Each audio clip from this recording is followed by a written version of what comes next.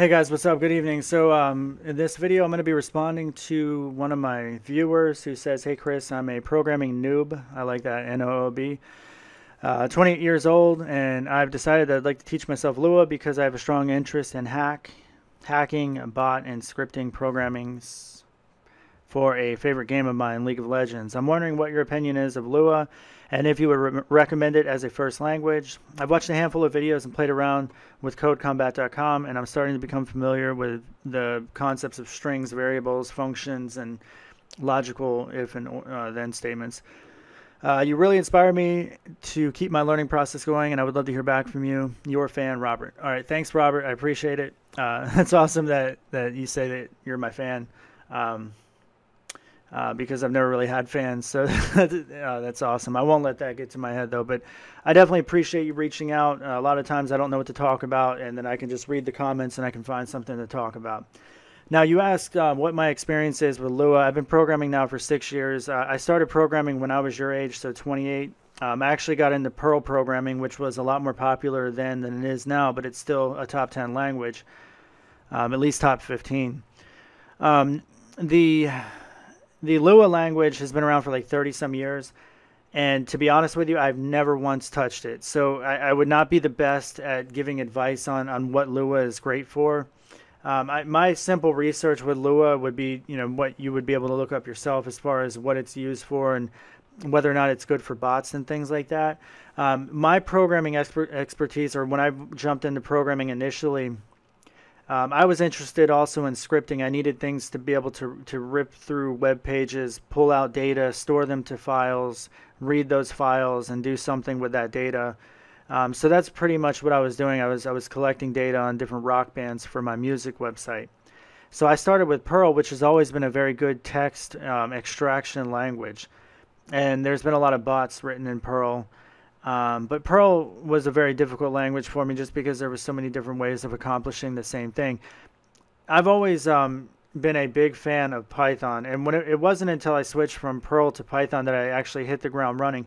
For me, Python made things so much easier to deal with. If I have an editor in a Python language, I can write scripts with the best of them. So even when I was first getting started with Python, it allowed me to be able to just accomplish so much, I felt like, than writing in Perl. So if what you're trying to do is the same thing, you're building scrapers and things like that, I mean, I think Python is the best language to learn. But that doesn't mean that Lua is not a feasible alternative, because, like I said, I've never used Lua, so I can't say anything really good or bad about it. I can refer to some of the common the common websites to kind of give us an idea on what this website's popularity is. TLB Index is probably the most widely regarded list of what the top languages in the industry are. So you can see like Perl #9, where I was talking about, Python's #5, Java #1, C, C++, C#, which is also what I do as a day job. And then as you go down the list, you can see Lua is hanging around down here at 31, which isn't bad. It sounds like it's bad, but it's really not. There's hundreds of languages out there, and Lua has been established in the industry for a long time. I've heard of Lua since the days of getting started in programming, but ultimately Lua has never replaced Python or C# or Java or any of those top 10 languages as saying, hey, you should learn Lua to do scripts and bots and stuff like that. To be honest, Python has some excellent hacking type systems, like for building scrapers, like the Google search engine scraper.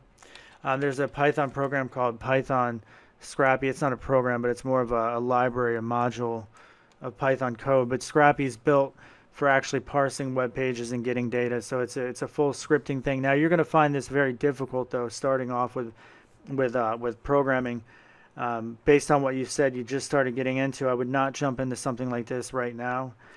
If you're going to stick with Lua, that's fine, but if you're going to do Python, try not to jump into one of these built-up libraries, because this typically takes a decent amount of knowledge with Python before you can actually utilize it, and it might turn you off to the whole thing. But ultimately, if you become good at something like Python and you're building scripts, then you can make use of something like Scrappy and probably be able to accomplish a lot of what you're looking to do. Now, another thing too is if you're getting into the industry, a lot of people, even if you're playing with Lua just to write scripts and bots and stuff like that, you're probably wanting to be able to eventually take your knowledge and be able to maybe get a job in the industry, making money as a Lua developer. One of the issues that I would caution with Lua is that, like, if I go to Indeed.com, the #1 jobs website, and I type in Lua, I have 460 jobs that get returned in the entire country. And one thing that's notorious about Indeed.com is that a lot of these websites, and I've seen it personally, these jobs that are being posted, sometimes they're being posted by IT recruiters, and the IT recruiters are posting the same shit over and over again. Or some recruiter is reposting some other recruiter's position, but ultimately I'm seeing 4 and 5 postings from different recruiters for the same job. I find that infuriating, actually, but that's one of the things that I would caution. But yeah, 460 jobs on Indeed.com is not very good.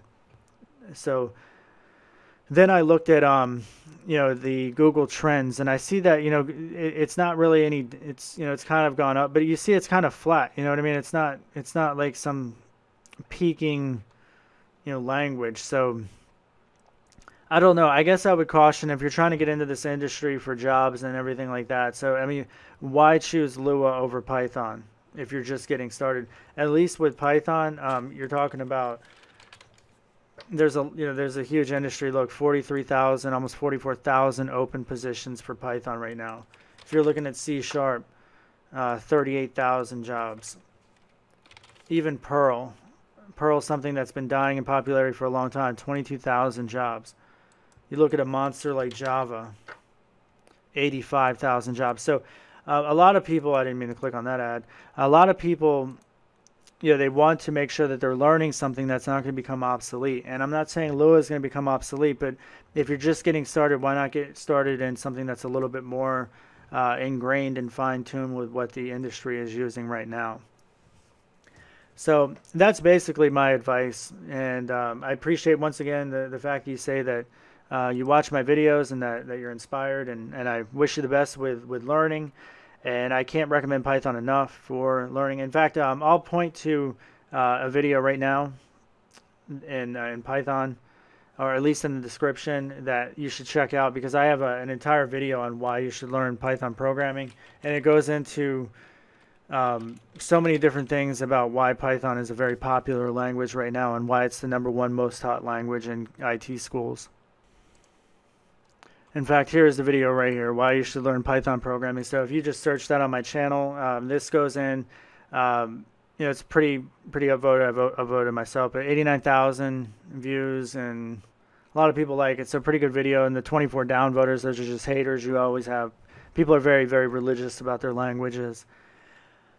But anyway, that's all I got. So I appreciate you watching. Thank you, and have a good day. Bye.